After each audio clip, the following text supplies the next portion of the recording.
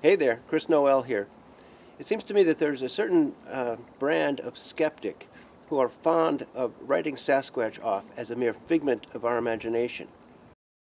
Oh, they wrap this evasion up in fancy concepts, such as the collective unconscious, according to which our dreams and fantasies tend to repeat certain ancient image patterns stemming from deep psychological need and the human condition itself.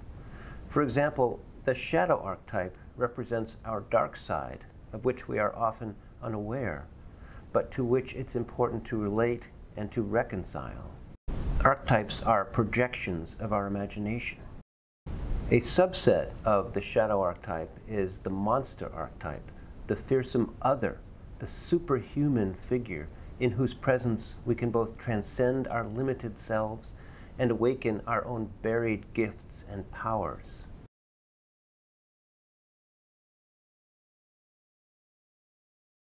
But think of this.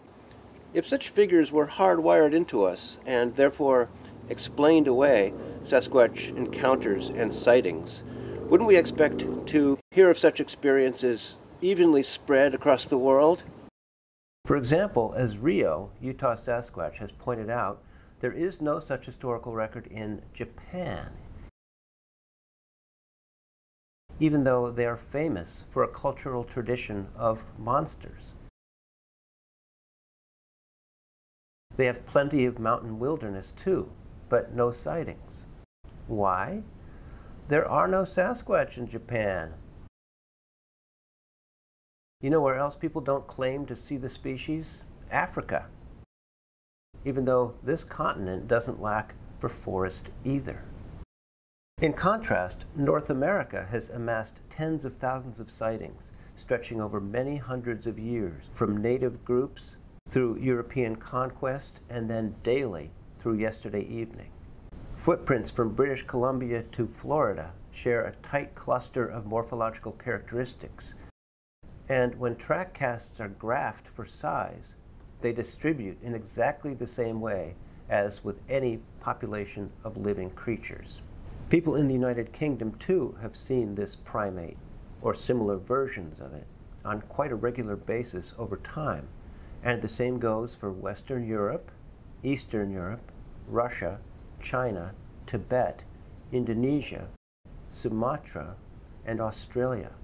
I think that a particularly apt example in mainstream culture of our collective blindness to the very literal marvels existing in our forests can be found in this whole superhero craze. Why do we spend millions of dollars watching movies that seem to endlessly recycle the same old characters, mighty heroes, and fearsome villains? Well, it's a long, long story and primordial, this yearning to identify with something greater than ourselves, a force of nature who is also recognizably akin to us.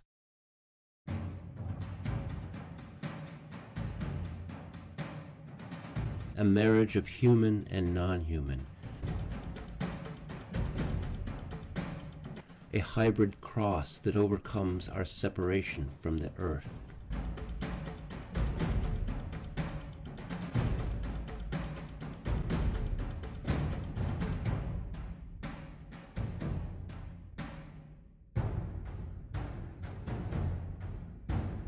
So strong is our desire to bridge the gap, to recover ancient memory, to shatter and outgrow the marvels of technology that shackle us,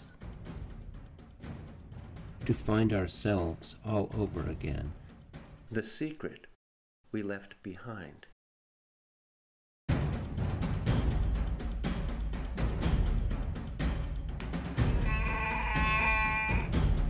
In our perpetual scrambling for figures to worship, we choose to make up story after story after story, pale approximations of what we really seek. We breathlessly revisit old frameworks in search of satisfaction, starving for transcendence, but never quite getting there, the horizon always receding before us.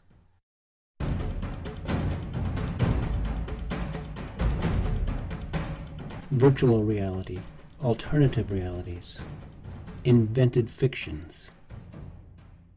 This strange collective yearning for that which already exists, as if it did not.